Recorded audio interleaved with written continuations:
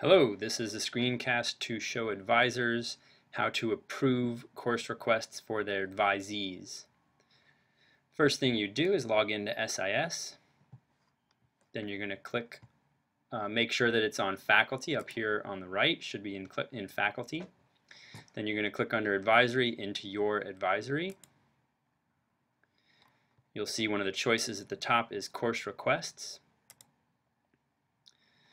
You'll notice that this will show all of your advisees, and it will show those who have not made requests, those who have made requests but are awaiting approval, and those for whom you've made approvals and are awaiting enrollment. This will also default to the first trimester. Note that you must go through all 3 trimesters and approve requests in all 3 trimesters before you're done. So when you're done, all of your advisees will be listed under awaiting enrollment in all 3 trimesters.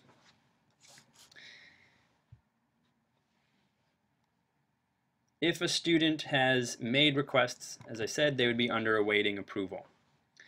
So in order to change, manage, or approve student requests, you're going to click on the Manage button to the right of the student's name. You'll see over on the right any courses that they have requested. If you click on the R at the top, you should go, maybe you have to click on it twice, you'll see below courses that have been recommended for the student.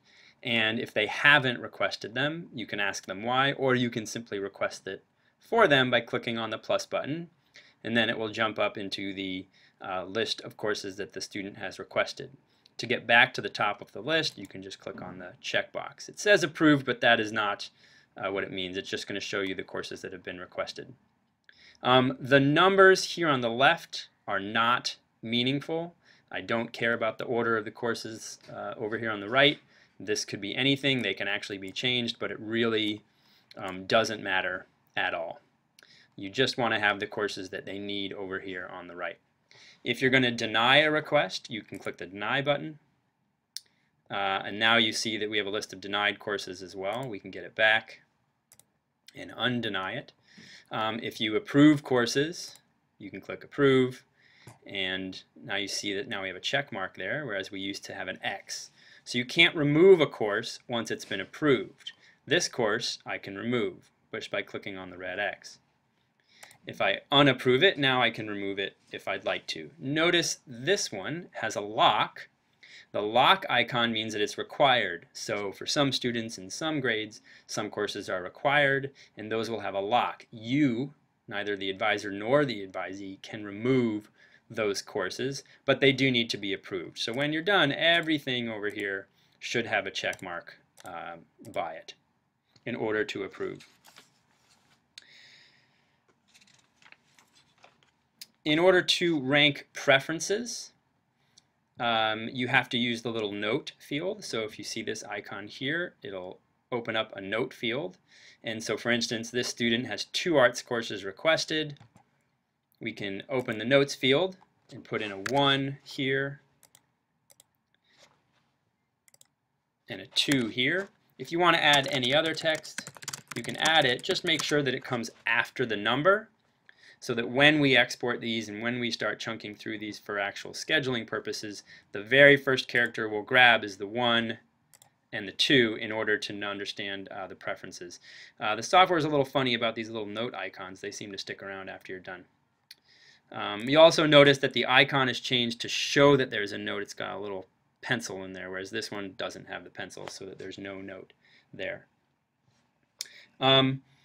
If you wanted to add a course that for some reason the student hadn't requested, or you're working on it together with the student, you can come over here and click on a department, any department, and you'll see a list of all the courses offered in that trimester. Note some interesting things. You can see if the course has a prerequisite. You can see what the credits are and the length of the course. You can also see if the student has already taken the course. So here you'd show that they've taken ceramics before. You can get a description from the department if you'd like here. You get a description of the course here. Note that this one has a description and it tells you what the prerequisite is. And just to show you what it looks like if you try to request a course that you haven't taken the prerequisite, if I remove that course and then add it, it's going to say, yo, prerequisites have not been satisfied, and you might still say, okay, no problem, I'm still going to take it. Or you could decide to reject, deny, or just remove the course request based on the fact that the student hasn't taken the prerequisite. But if you hear from the instructor or from the department chair that they are approved for it, then you can go ahead and approve that course request. So when you're done, you can click the back button. It'll take you back to your list of students. Remember that you've got to go through all 3 trimesters and make sure that you see what courses they've requested in all 3 trimesters. One other red herring on this page is this bulk require button. You should not click it. You don't need to use it. You shouldn't be requiring courses for your advisees.